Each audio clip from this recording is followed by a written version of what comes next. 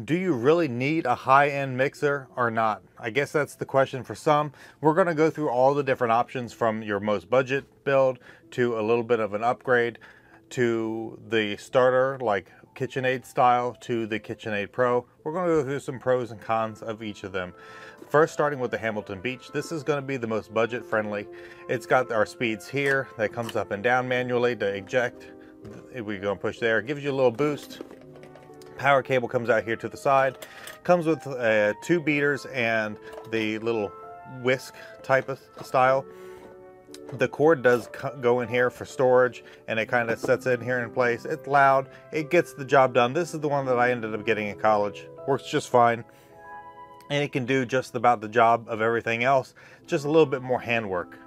Then we come into the Breville one. So the Breville one is a little bit fancier than the white one over here. Plus it's in stainless steel.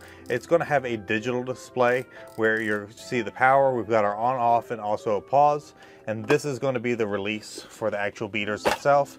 And the actual beaters are a little bit of an upgrade as well. So the beaters have this rubber piece here, so if you're putting this in a pan that you don't want to get scratched, or a pot or something, it's not going to scratch it. That way you can use it there. This one's just got the metal ones, so you're not going to want to use that if anything that's like it's got stainless, not stainless, like a non-stick surface or something. You're going to want to use something like this.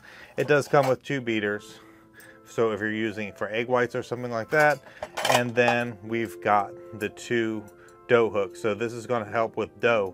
Now obviously this is going to work, and I've made bread, I've made cakes, I've made pies, I've made mashed potatoes, I mean you name it with these, and they can do the job of these. But as we step into here, this does make our lives a little bit easier, a little less hands-on. So as we get into here, this one's going to come up and down in order to put your stuff in. So you're going to raise it up, put your ingredients in, put your attachment on, and it's going to mix. And it's really nice to be able to have like the dough where you can mix it on low, go do a couple things that you need to do, come back, and you know, continue working on whatever it is you're working on. These other ones, you're going to have to manually use them, so your hands are busy with them. You can't mix and just walk away. And then we get into the Pro. The Pro is kind of locked into place here as it comes up. Try to lock it into place here.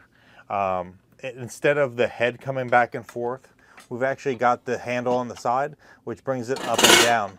Now this does have a splash guard on it. The splash guard is nice because it does sometimes get a little bit, depending on how fast these attachments are. I think the other benefit to these is there's lots of options for aftermarket parts. Like I have a pasta maker, I have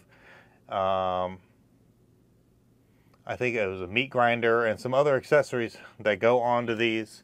So like for this one here, you're going to stick it in there, and this is going to be the motor and the drive for these other accessories that come out.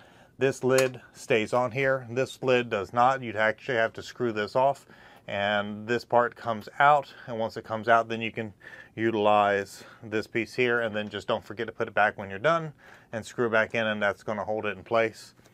All of them will get the job done. It really depends on what makes most sense for you.